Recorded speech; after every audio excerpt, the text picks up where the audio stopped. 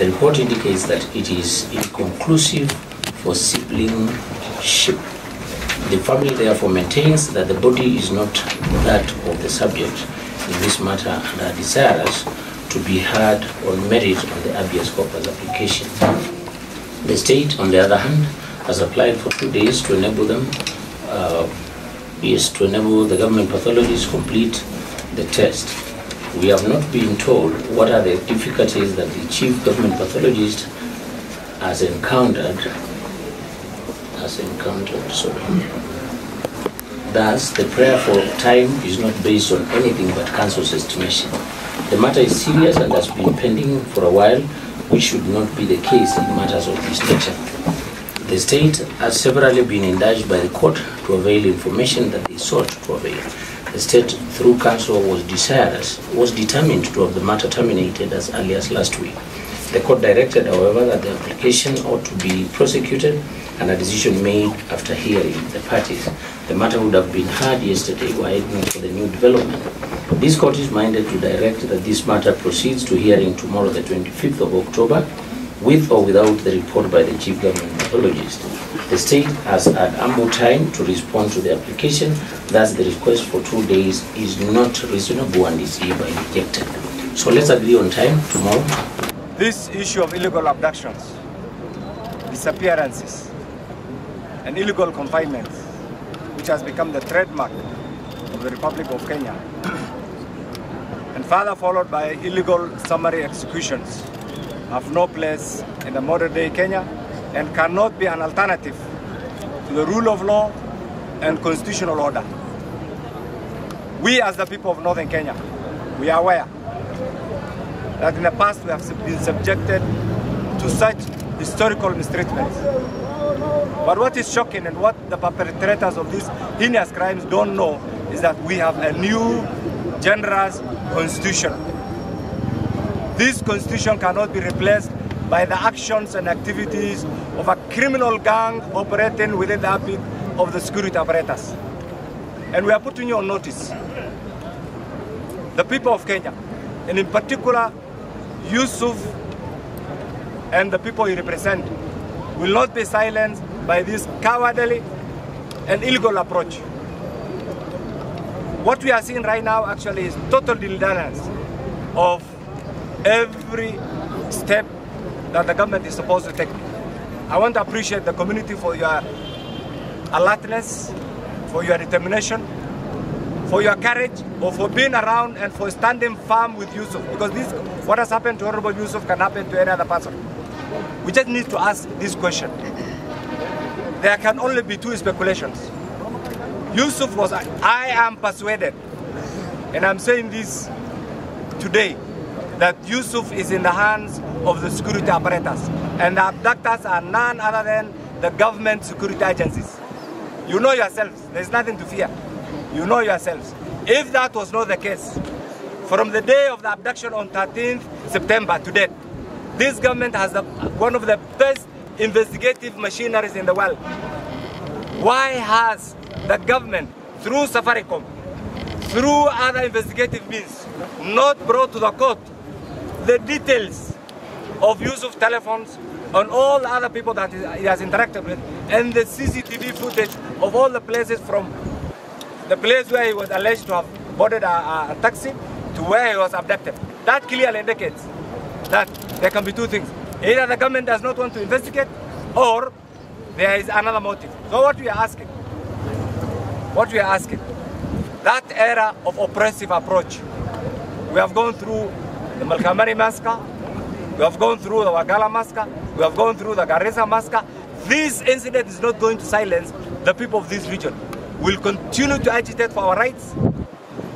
If there is an iota of suspicion by anybody, and the law is criminal responsibility is individual, you all understand. If there is any allegation against Yusuf, why not bring Yusuf to court? Why dump a decomposed body on a Mashujaa Day when Kenyans ought to celebrate? What was the intention? For people of Waji to quarrel? To cause mayhem? I think these criminal elements within the system must be dealt with decisively, because they are not projecting, they are not promoting, they are not doing anything good for the people of Kenya and by extension, the Republic. So I want to thank you and I want to assure you, they can lie, they have lied yesterday, they have lied the previous day, they have lied today. For how long will they lie? So I want to thank you, and I want to thank also the court for the firm decision that they have made today. And I also want to thank the doctors for, you see, for us, we believe in the rule of law. This doctor, who is a professional, has made a firm conclusion. And we'll go by that, by the DNA results. So anything else that was meant to mislead us, please don't be misled. They have Yusuf in their hands. Let them bring back either as dead or as alive to the community. Any other shenanigan approach, we will not accept. So I want... The eyewitness, the taxi driver, identified that the people who kidnapped Mheshimiwa were armed with AK-47 rifles. The CCTV footages that the family has been looking for, the state has refused to provide those CCTV footages. The police are simply saying they don't have Mheshimiwa. We have demanded for the data of the telephone handsets. The state has refused to offer. When we became so hard in court, they made an application for this court to terminate this matter. We objected vehemently, and the judge agreed with us and said we were to proceed yesterday. On Sunday, the state announced that a body has been found in Waji. The state hired a chopper, took the chief government pathologist, the family hired their own pathologist, DNA tests were done. We appeared yesterday in court and told the court to adjourn. We wait for the results today. Today, the family pathologist has brought results from Kemri, a government facility. The government has not produced the results. We are putting the government on notice that if they did not bring the results, simply because they want to cook the results, we have already the results from Kemri that are conclusive that Mheshimiwa is not the body that was there. I have very firm instructions from the family that that body was a decoy that was taken there so that it will be that Mheshimiwa is dead and he has been buried. Therefore, the matter becomes an investigation called an inquiry, an inquest.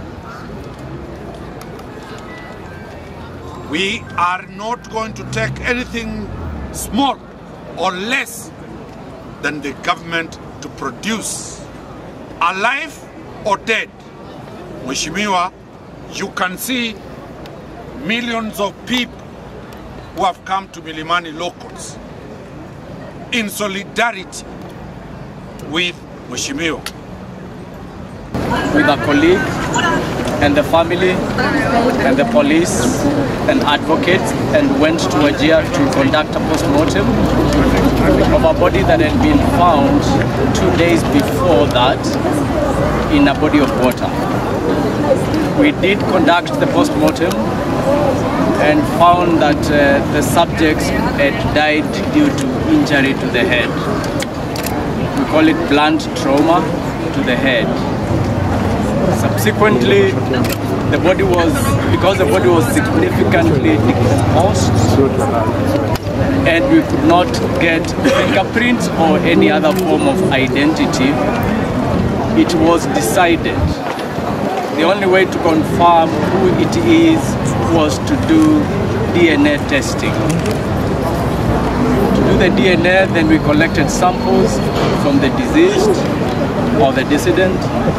We did collect samples from the mother of Mheshimiwa and also the brother to Mheshimiwa Yusuf. We delivered the samples. On behalf of the family, I delivered the samples to Cambridge. We have a special lab for human identification, and our results came in by the end of yesterday. Thank you. The results indicate that this is not Mheshimiwa Yusuf, because when we compare the genetic makeup of the deceased, did not match with the mother of Yusuf and did not match with the brother. And for control, we checked the DNA match between the living brother of Yusuf, or the present brother of Yusuf, who is with us, and the mother, and it was 99.9%. The conclusion is that the body we had conducted the autopsy was not the body of Mheshimiwa Yusuf. Thank you.